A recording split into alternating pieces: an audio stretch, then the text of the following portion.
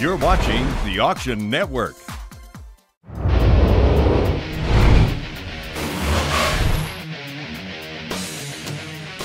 As far back as he can remember, Tom Spanky Assiter wanted to be an auctioneer. As a child, the sights and sounds of the auction taking place in the ring were so enchanting, he knew he had to be a part of it. Now, years later, Spanky is a reigning member of auction royalty. It wasn't an easy road, but Spanky is living proof that hard work and dedication pay off. If you're going to be in the auction industry, you have to love people. You deal with people, all types of people. From people just like me to multi-billionaires. Spanky Assiter has become a household name among auction enthusiasts. From his trademark eyeglasses to flawless delivery, Spanky has wowed audiences for more than 30 years and appeared on some of the world's biggest auction stages, like the Barrett-Jackson Auto Auctions and the Keeneland Yearling Sale. Barrett-Jackson in the auction industry is like the Super Bowl, like the World Series, like the Stanley Cup, like the Olympics. And for me to be the one holding the microphone to sell that inventory, those cars, that collectively, is like being the quarterback, being the winning quarterback at the Super Bowl, pitching a no-hitter in the World Series. You know, it's the best of the best. It doesn't get any bigger in the auction industry. It doesn't get any better. To truly appreciate his rise to the top, though, you must follow the path that led a small-town boy from Texas to become the world-famous auctioneer. I was not fortunate enough to have a father that was in the auctioneering business. I'm a first-generation, if you would, auctioneer. So there's a lot of people that helped me. It didn't take long for the auction community to take notice of Spanky Assiter. After a solid showing in 1989, he arrived on the national scene by winning the 1991 International Auctioneers Championship. It was a tremendous thrill. It was so very exciting, not only to win, but the opportunity to serve as an ambassador for that year as the international champion for our entire industry. Winning the international championship gave him instant credibility among his peers, but it was another trait that made him stand out to the public.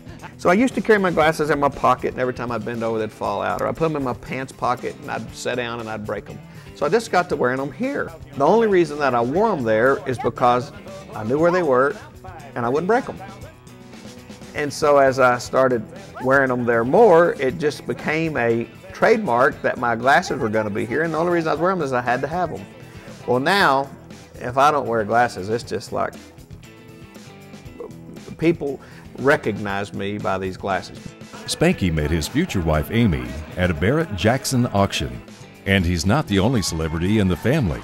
Amy won the 2000 International Auctioneer Women's Championship. Amy being a celebrity of sorts, people were coming up and asking her for a photograph and a signature. And Jimmy Landis was up there auctioneering on this car, and he was going along, and somebody comes up and gets Amy to take their picture and sign this paper, and Jimmy turns the microphone and he says, "Spanky, you might have made her famous, but if you're not careful, somebody else is going to make her rich."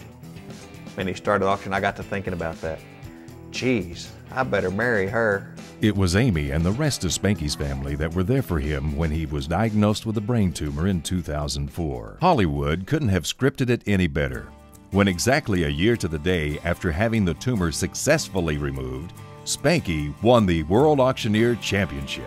I know when I'm on top of my game auctioneering, and I knew that for a number of years I was not on top of my game, and we couldn't find why. And to finally get that past me and to be able to come and to practice and prepare myself for this contest and then to be victorious was just a huge, humbling experience. He looked at everybody and said, this was my day when it could be your day too.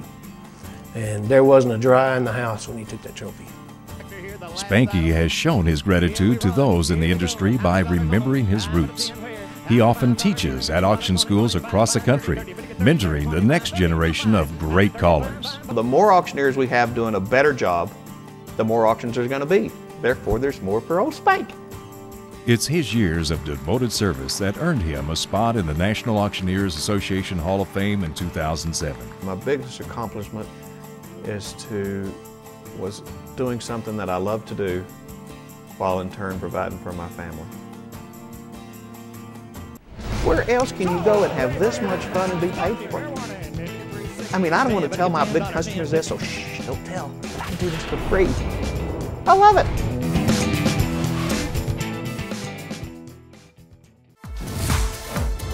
To register for future live auctions, go to auctionnetwork.com.